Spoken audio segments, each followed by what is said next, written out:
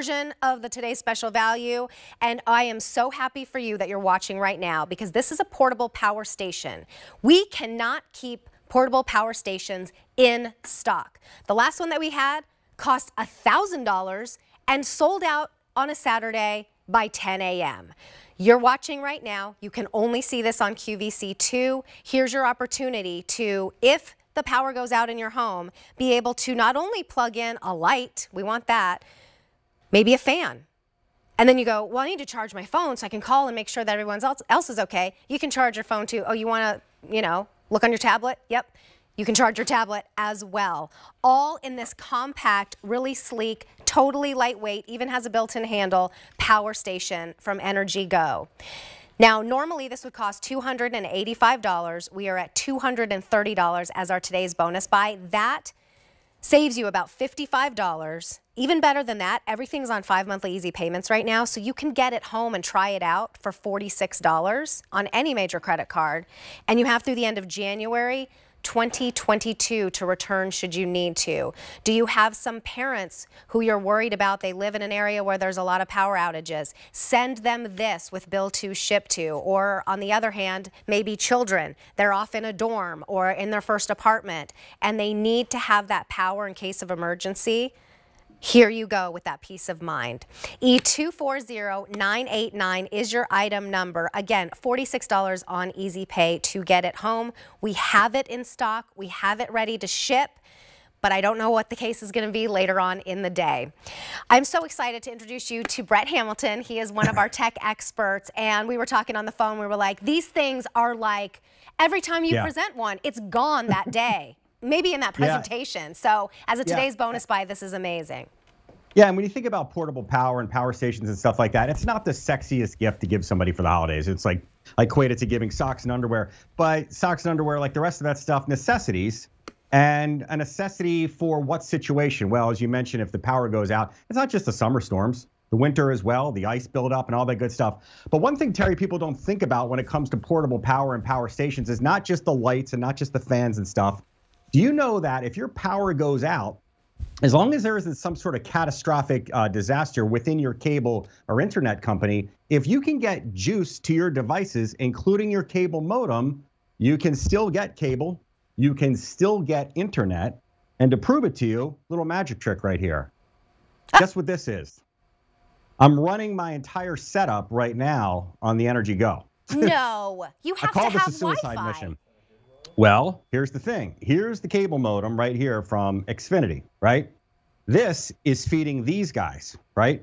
But all of it right now is being powered by this device. And I've got a power strip plugged in. I have 2 PCs. I have 2 cameras. I have 2 low wattage LED lights. And then that last block right there is the modem itself. So power goes out, bummer. You don't go and power the refrigerator with this. You're not going to turn your furnace or your heater on, but you can certainly stay productive, and the same would apply to cable because this is the same box right here that would run to your television. So maybe you're not using the computers, you could use a television, but keep in mind too, everything that I've got plugged in here is using about 150 watts. I mean, computers don't draw a lot. LED lights don't draw a lot, the cameras. Are you gonna power a studio in your house? No, you're not. But I'm giving you a pretty good idea of what you can do with this thing aside from the obvious. And that's there, everything, you get a USB outputs, AC outputs. So look at the kind of things you can plug in at the same time.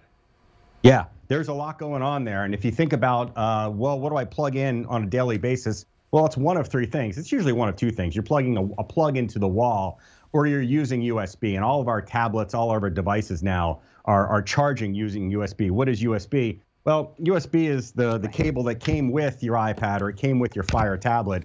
And Terry can show you down there. Or I could show you with my close-up as well. But you got 2 USB ports on there. You have 2 AC ports. AC is just, a typical plug. There it is right there. Thanks, guys. So right over here, I'll show you guys. I have something, I got a little surprise for you plugged into this. I'll show you that in a second. 2 USB ports. That means all of your devices, like a tablet, like a phone. And then you've got 2 of your typical AC devices as well. AC just meaning a plug. Now, anything that's universal that's got an AC block that you can pop off and use USB, you can do that as well. And as you saw from my setup there, with everything I've got plugged in now, I actually used a power strip.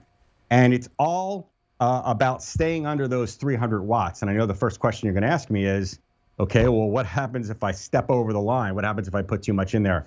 It's smart enough and it has surge protection inside there to just shut off. So if you're plugging in something that you shouldn't, or you have too many devices plugged in, it will all just kind of shut down. You go, okay, I get it. Now I got to unplug a couple things. Right. Experiment with it. Is it a novelty item? No, it is not. And I think a lot of people go, well, I can live without portable power. I can live without charging my phone. Yeah, but look at everything that we have right there in a storm situation. And you go, well, what if in the summertime, I just need a fan to keep cool because the air is out, or out in a warehouse, out in the garage, if you're going camping, all of those devices can go with you now. And now you have the ability to even keep track of how much juice you have left, because essentially you have a gas tank right there that goes from 100% and trickles itself all the way down. Power went out. She's got her device right there. She plugs it in. A television. Could you really power a TV at a tailgate? Years ago, that would cost you thousands and thousands of dollars. And it doesn't have to cost thousands and thousands of dollars to keep a beer cold in your in your situation. In your trunk. Okay. Yeah, in your trunk or wherever it might be. But I want to show you guys something cool. So here's the TV with Fire TV plugged into it. Let me put something on the screen here.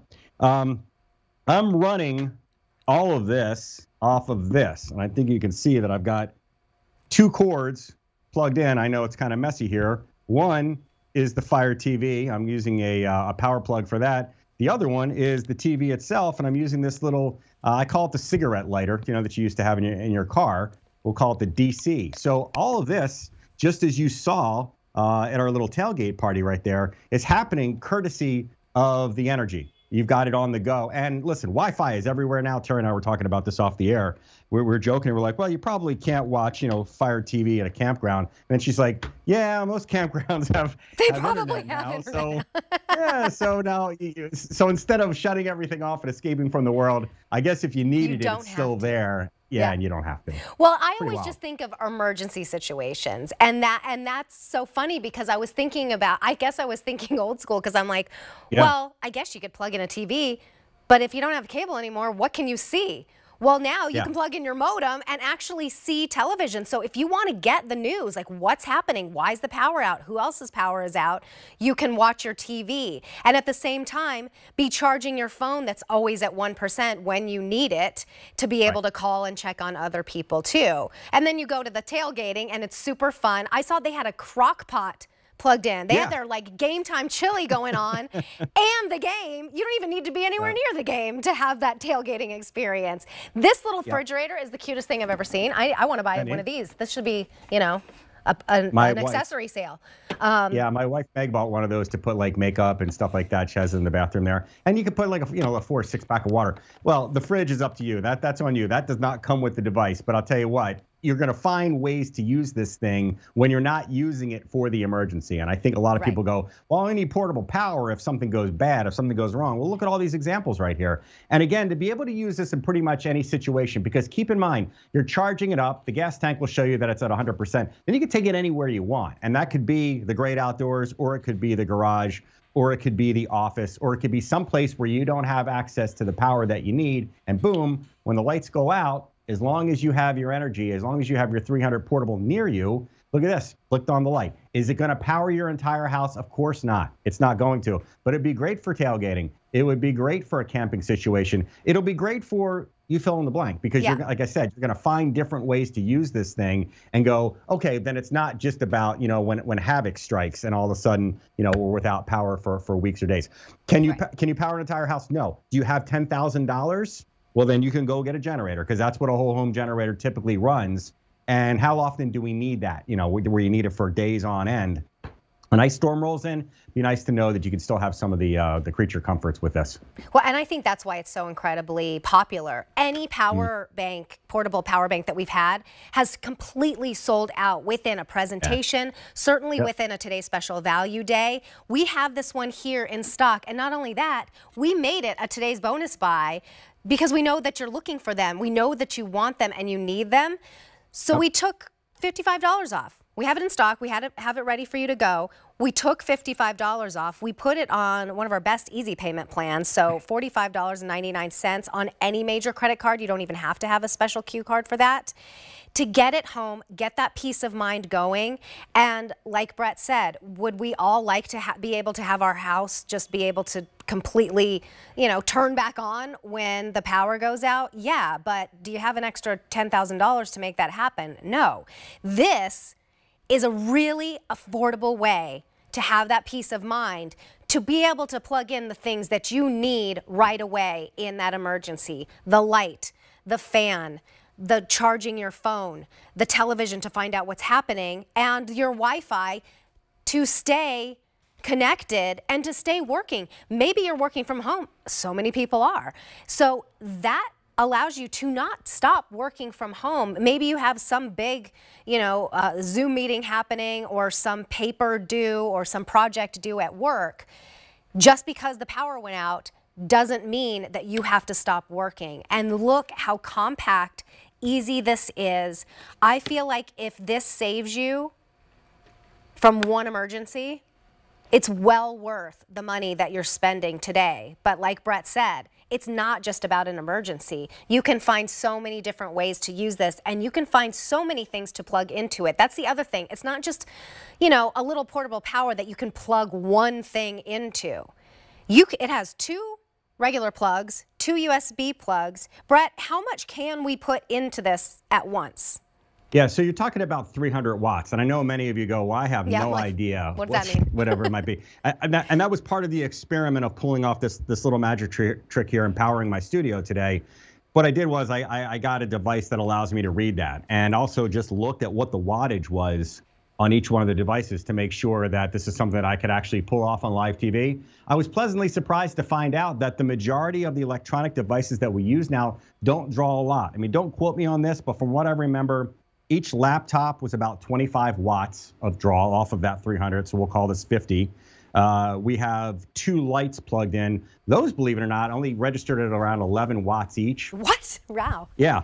And then I have two robotic cameras here. One you can't see because it's the one shooting me right now. And then we have the other one that I was using for my close-up. Then on top of, and by the way, I think those were 15 watts each, something like that. Boring. All these numbers, boring. What does it mean, though? I'm barely chipping away at those 300 watts, and all of it is being done not only by the power station itself, but the reason you can see me on TV right now is because I've got my Xfinity modem plugged in there as well, and that thing barely draws anything at all. So as I mentioned at the top, if you're just tuning in, people think that when the power goes out, they lose cable, they lose internet. Yes, if Xfinity or Spectrum or whatever your cable provider is down at the main office, like they don't have any juice to send it out, yes, you're going to lose all that stuff. But if you have one of these, try it the next time your power goes out. Go down to wherever your modem lives, your magic box that comes from your cable company, unplug it from the wall, plug it into here, and then see if you can't get back on your computer or your tablet. I laugh because it's just incredible that for under $300, we're now able to bring all of our devices and all that good stuff back to life without having to hire an engineer or an electrician or have a bunch of wires and breakers and all the other stuff. Or have this huge thing like the original computers took up a room. Look how tiny this is. I don't know. It weighs 6.6 pounds and it has the built-in handle. There is, can we do a little tour of everything that you're seeing here? Because there's nothing in the back. Yeah, no, I mean, pretty much what you see is what you're getting. So upper left-hand corner, that black cord that's coming in there, that's powering, right there, that's powering the device, meaning that's running on a charge or charging the device right now. Down below, you've got a DC port, and I equate that to the old cigarette lighter charger thing, whatever it might be. Lots of devices for that. That portable refrigerator, the TV that I was just showing you.